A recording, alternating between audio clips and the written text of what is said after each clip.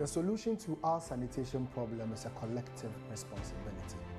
I think the approach has been that we've been looking up to government to solve the problem. So whenever sanitation issues come up, figures are bandied about. We need $730 million to solve the problem. If attitudes don't change, we won't even solve it with $100 billion. So I think it begins with attitudinal change, the little things. So this is perhaps the most important conversation we should be having now. It tells on our development, it tells on our status in the world, and it's something that the Media General Group really has shown class in embracing. My name is Sedem Sylvester Ofori. I'm the Corporate Affairs Manager here at the Media General Group. I am totally in support of this campaign to rid the country of filth.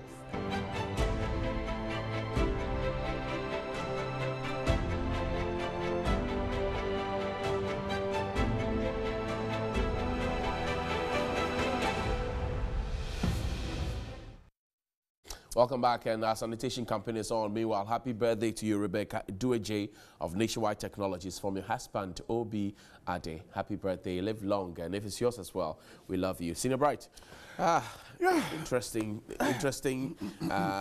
how we are digging out the field one after the other from different locations.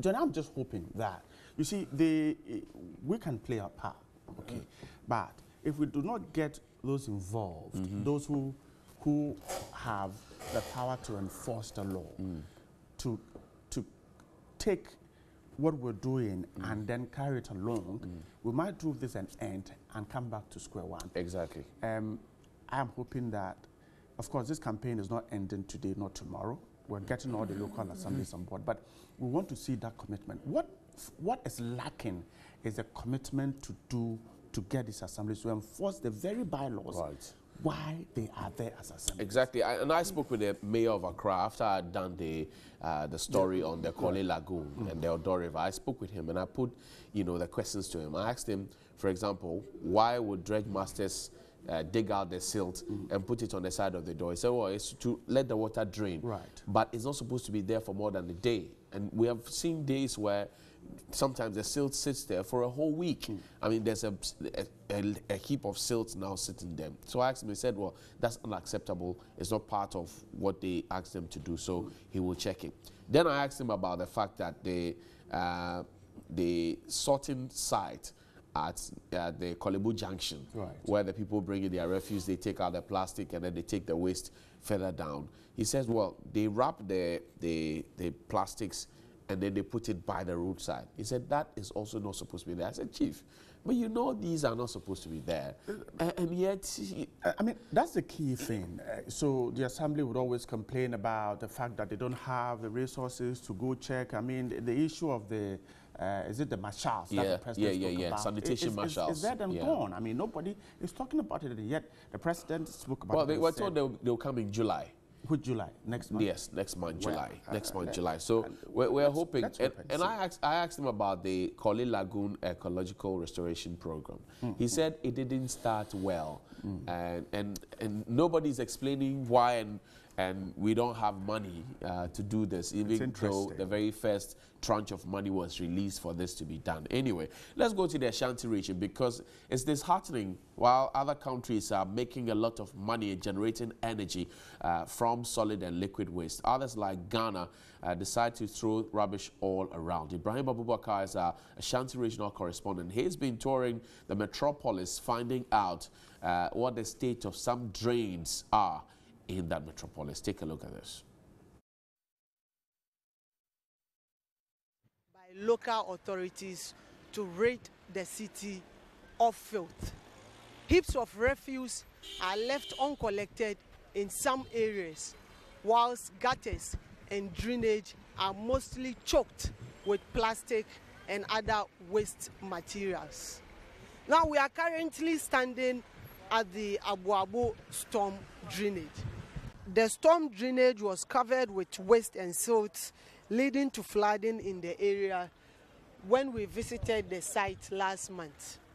Although the drainage looks a bit clean now, pockets of refuse are still left at the banks of the drainage.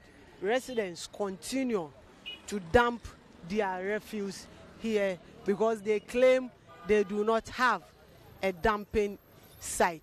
Sanitation there, you have no problem. Kakse, I say, well, need to share a line more. Bola fauna there, then any almost 2 a yugu pelin pa no credit. Ya bon more than MC no, or bon more or team no, not for free baby goon.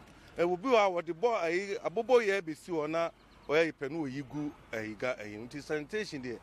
A problem na community nankasa edian na moye because wa say abobo ya for ni bi ebetugum edian na moye say na be ya mo be make sure say omuntu ana obi antu nwura engu drainage yaka community no ne ya normal na so ya na ya bohu dawura kasa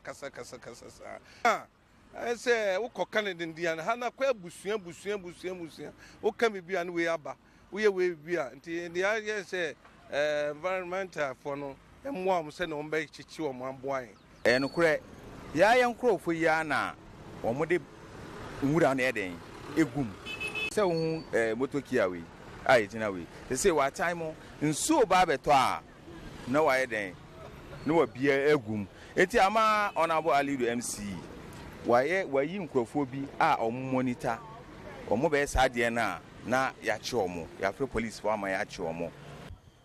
This is the current state of the Subin drainage around the Asafonio plant station. Most traders, passers-by and close-by residents have turned the drainage into a dumping site. They deposit their waste here, whilst others are also seen defecating in the drainage. The drainage has been choked for months, yet traders ply their wares next to the filth, unconcerned about the health implication. Some frustrated residents have been sharing their concerns. There ought to be a due diligence on this issue because as I came here, it's been 3 months' time I work for this entity, and I've observed that the boys who lived around here used to dump refuse in this gutter, which is not good.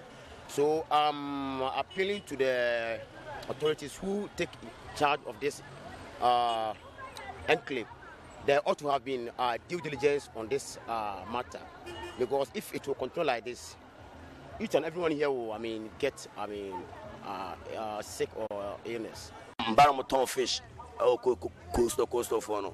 Mama Bolaka, almost small, Unclabu, 5 cities, Ombe Shibol and Iron, Altugua, Amahati, Mahati, Sonin Combane, and Kubabiamba, and Tuntuna Yare and Quanere, Eba, Yakaswa, how much I say, here that Bantomachi, Cronfo, and I'm saying, can Ukraine, actually.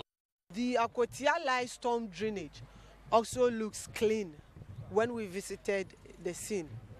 This same area was choked with plastic and other waste material, preventing the free flow of water. But with the onset of the rains, we can see that all the plastic material or plastic waste have been washed away.